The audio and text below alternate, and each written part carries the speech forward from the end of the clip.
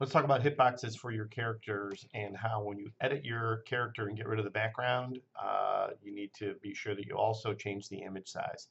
So you can see I have two characters here. I have Sonic and Pikachu. I noticed I didn't do a great job of cleaning Pikachu actually, but these two characters, what's going to happen is Sonic's going to move towards Pikachu, and if they touch, the game is over. Very simple gameplay. So I'm going to preview it right now. And watch carefully because Sonic is not actually going to touch Pikachu. The game is going to end early. They don't actually come in contact with each other. So here's why.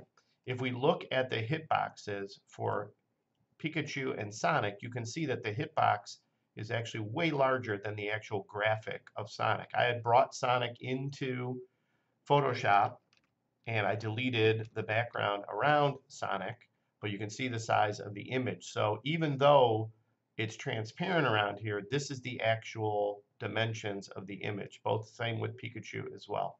So you can fix that either in Photoshop or in Pixlr online. And the key is the crop tool. It's kind of the same for both. So I'm going to go to Photoshop here, and over in the tools bar, I'm going to choose crop. If you don't see it, if you don't see that little symbol, it's the 1, 2, 3, 4, fifth one down. And it looks like two crossing right angles. And what you do here is when you have the crop tool selected, it might be hard to see, but there's these little handles that you can grab on the edge of each image and shrink them up. Okay, and then you're going to want to hit enter to select it. And notice how much tighter it is now. And then I'm going to want to save that. So I'm going to do save a copy. I'm going to do it on my computer. I'm going to make sure that it is a PNG. PNG holds transparency. JPEGs do not. So click save, and now that is much quicker. I'm going to do the same thing here for Pikachu. Again with the crop tool. And again, I'm doing this in Photoshop. Okay, that's about the best I can do there. I'm going to hit enter, file, save a copy,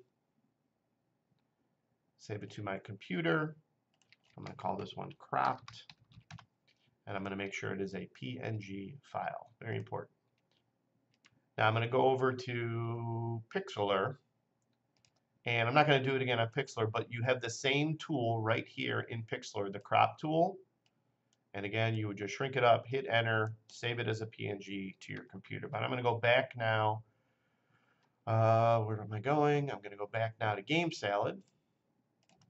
Close the preview. So I'm going to go in here now, and I'm going to, on these actors, I'm going to delete the current images I have. And they'll just be white squares again. But now I'm going to go into images. I'm actually going to delete the images I brought in and bring in the correct ones now. So I'm going to hit the plus sign. I'm going to bring in Sonic copy cropped and Pikachu copy cropped and click open. Then I'm going to go to Sonic and apply that image to Sonic. Then I'm going to go to Pikachu and apply that image to Pikachu.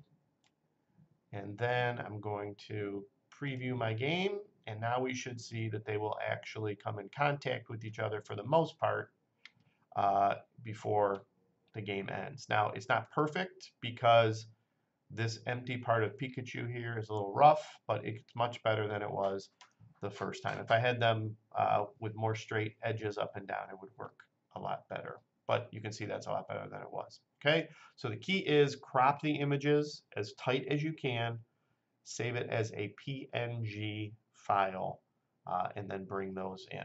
All right, good luck.